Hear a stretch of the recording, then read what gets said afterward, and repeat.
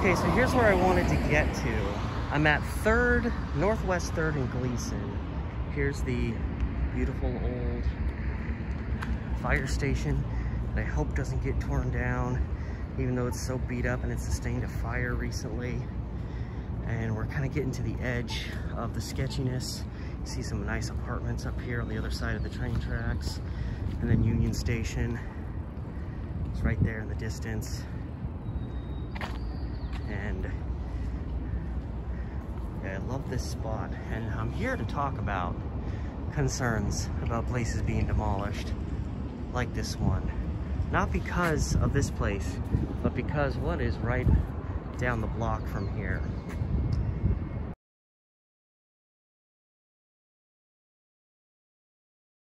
This building is the Blanchet House, more well known as the Blanchet House of Hospitality. Now, a little less than 10 years ago, they built a new Blanchet House, this big structure here, which that also explains why there's a lot of homeless people, because the Blanchet House tries to do what they can to, you know, help feed people, help people that are in transitional periods and whatnot. It's a much larger structure now that can help more people, and it's obviously in better condition than the original Blanchet House, which has been just kind of sitting over here. Hasn't really been used since the new construction, and so it's just sitting here with a fence around it, kind of awaiting its fate. Now, one may wonder, why should anyone care so much about a building like this that's crumbling, especially if its primary purpose as the Blanchet House, which you can see the old letters are kind of, that used to say Blanchet House. Why care so much about this battered old building in the middle of a rougher part of town when you've got a new building right next door? Well, this place wasn't always the Blanchet House.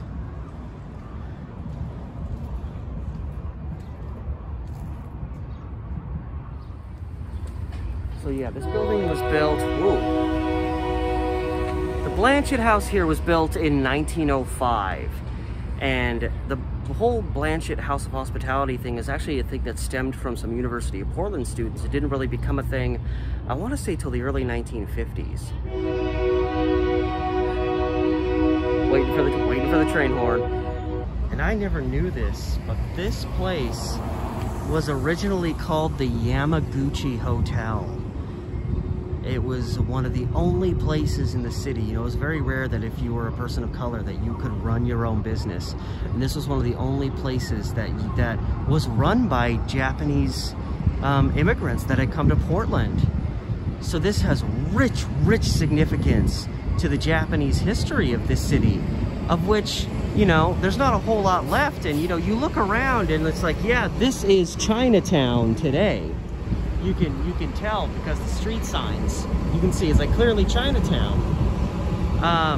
But this area, North Portland, kind of the area where Chinatown is today, was essentially the part of town where anybody who was a person of color would be kind of pushed into. If you were Chinese, if you were Japanese, if you were African American, you were forced into this part of town, the North End. And it wasn't really until like the early 1900s that remotely started to change. And so there's not really a whole lot in relation to the Japanese, especially early Portland Japanese culture. There's not really a whole lot in terms of like tangible buildings like this that still exist. And that's what's made this so important. So what's happened recently, and it's, I guess, going to come up for a vote June 30th, so less than 2 weeks from my recording this. I think it's the 15th today. So essentially, the Blanchet House still owns this. This is still so they have the ones that have control over it. And as I've read it, they want to demolish this primarily because it's falling apart and they don't really have any use for it. There's no practical use for it anymore, especially when they have this building here. And like, that's good and fine. I'm certainly not going to criticize the Blanchet House. That's done more for these people than I ever have.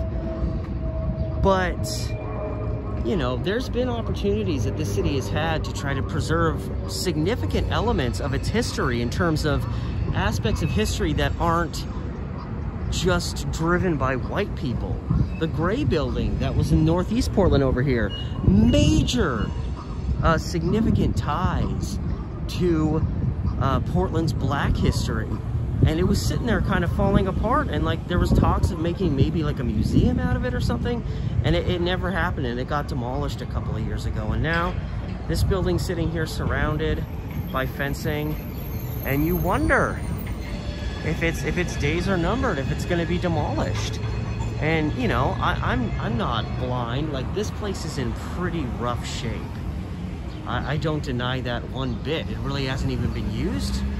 I don't know if it's been used for anything since the new place opened, and it's just been kind of sitting here. The first time I saw this place was in 2016 with my girlfriend, and I took some pictures of it, and that was the first time I'd ever seen this building or knew it existed. And there's a U on there. That means this is unstable. Like, if a fire happens, firefighters need to be concerned. So yeah, this place is certainly in rough shape, and I acknowledge it would cost quite a bit of money to fix it up. And if they can't, they can't. My only hope is that, you know, they don't just hastily demo this thing like the city likes to do with buildings all the time. See, here's the notice for the public hearing. Yeah, so June 14th was the public hearing. But see, it says the first review is Wednesday, June 30th, 2021. And again, you know, it's rough, it's falling apart. If they are going to keep this place standing, like, I would obviously want them to do something with it. If they're not going to do something with it, then maybe, you know, I mean, obviously with the history it has, even if you just leave it here as like a memory, I would be fine with that. You know, I'm fine with places that are just kind of kept where they are and left alone because of their rich history, even if they are falling apart. There's a home in little town of Laderell, Oregon, and it's called the Laderell home. It's where I think the son of the town's founder lived. And it's been left to fall apart for like 40, 50 years, but they still leave it there in ruin because of the significance it has to that little town. So even if you were just gonna leave this building here, it's kind of like, I'd be okay with that, but I would almost also hope that they would fix it up and do something with it. And I understand that that costs money. That's, you know, fixing everything inside, you know, restabilizing it, getting all the electronics fixed, making sure it can withstand an earthquake. Pretty much all the stuff they did for probably about, here's a few blocks down that way, the Harlow Hotel, which was sitting in ruin for a long time, and then somebody went in, they got it all fixed up, and it looks great now, and it's a functioning hotel again. And if they just did that to kind of revive an old falling apart hotel that hadn't really been used for anything in forever, why can't they do something of significance for a building like this? This building's like half the size of Harlow Block, which Harlow Block is like its historical name, but it's a hotel again, so I kind of like the idea of calling it Harlow Hotel. And I think, you know, again, I know this stuff costs money. I get that.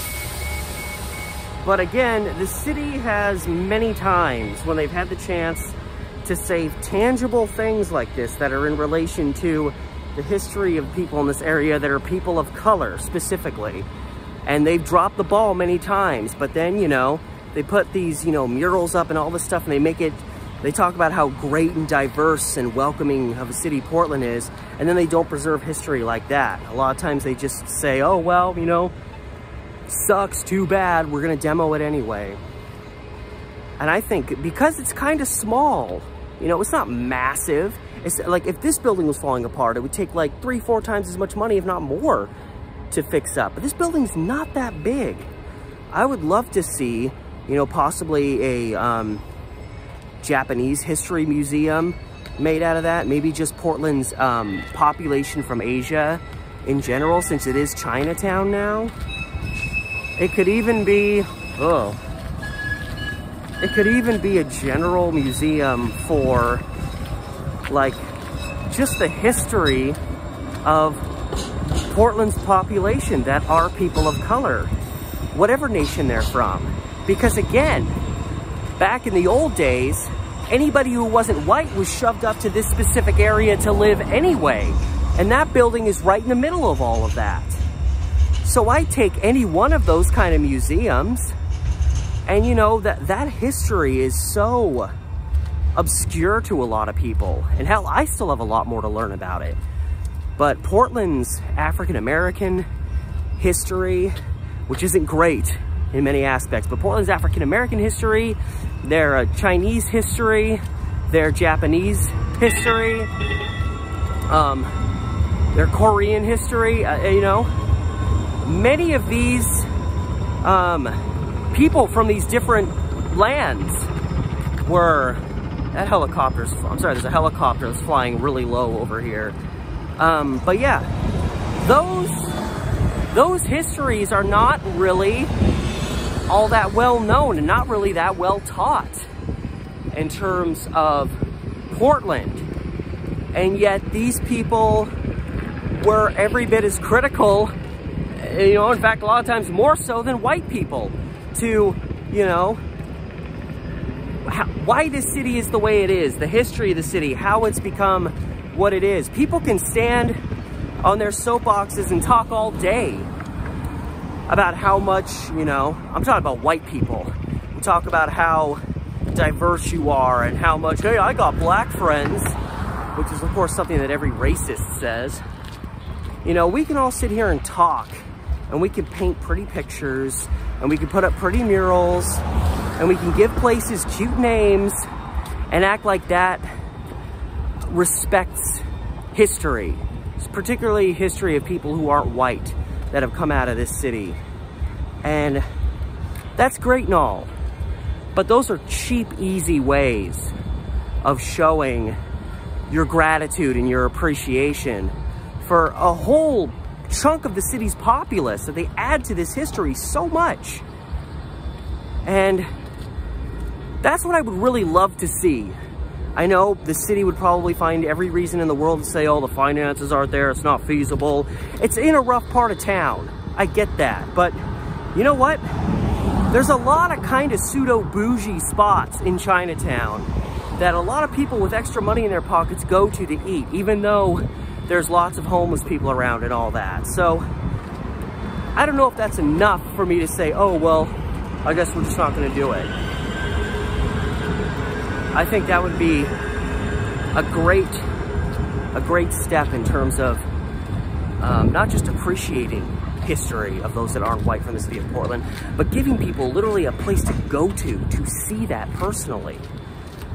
People would learn a lot about shit they know nothing about.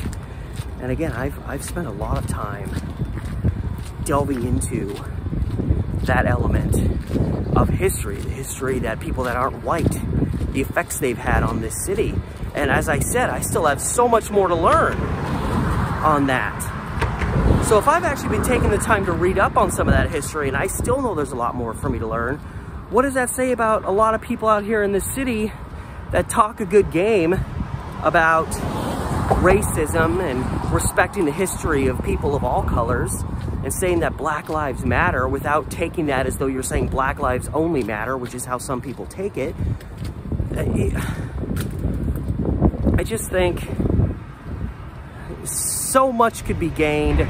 So many people, you know, people can talk all they want about history, and a lot of people in this city like to whitewash the hell out of history anyway, but if you actually give them a place to go to that really has that history, has physical pieces of that history, real information, not biased information, not whitewashed history, real information, and you have people of color that are directly involved, in fact, taking the lead on how this place should be set up, made, and organized, and you put it all under one roof, a place that used to be at one time a Japanese-run hotel, back in a time where people of color weren't allowed to really ever run businesses that often. And, you know, the fact that it was the one-time Blanchet House of Hospitality, that's just another nice little piece to it. I just think that's what I would really like to see done. And I know I don't have any political power, and I know it's easy for me to say that when I'm not the one that's, you know, funding the whole thing, but I just feel like If the city of Portland's gonna act like they're a city of tomorrow and they're a city of respectability and they're a real city that really does value things like diversity and respecting the city's history in all of its facets, not just the ones that the white people controlled, then they need to start preserving spots like that. They have all the reason in the world to. And it's not even like there's big plans for it. They're just kind of saying, let's demolish it because it doesn't really serve a purpose anymore. But it does. So it's not even like they have plans to build an office building or another hotel or some crap there. They would demolish that building and that land would sit there vacant for 20 years with no purpose. So what's the sudden rush to get rid of that history? And again, I'm not criticizing the Blanchet House of Hospitality. I'm not saying like, why are you doing this?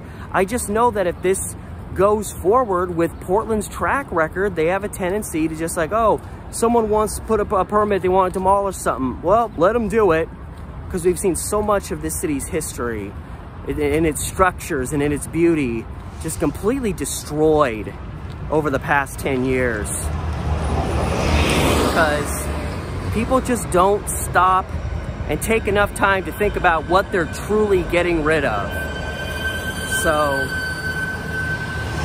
sorry it's getting loud, but with that particular issue forthcoming very soon, by the end of this month, and you know, I was passing through here anyway, I really wanted to stop there and just talk about that building and the history that's kind of generally unknown. I didn't know it until a week ago, so I thought, you know, I just want to go out there and show that and talk about that, because I like talking about buildings that, you know, may or may not be there one day. I like to know that I got it on film or got some pictures of it, what have you. So I really hope the right thing is done and this place is preserved. At least that much, you know. So that's all. I just wanted to talk about that a little bit.